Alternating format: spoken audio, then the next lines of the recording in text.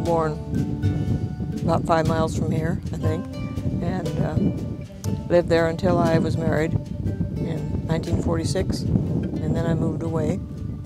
My husband and I moved to Nebraska, but we've come back many, many times.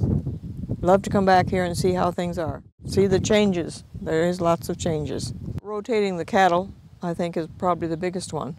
You know, years and years ago, we couldn't really rotate.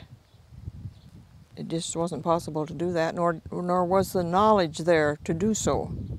And so they have learned from many different sources to do this sort of thing. Grass. That's rain. Rain causes that? Rain causes, you've lived in town too long, I can tell.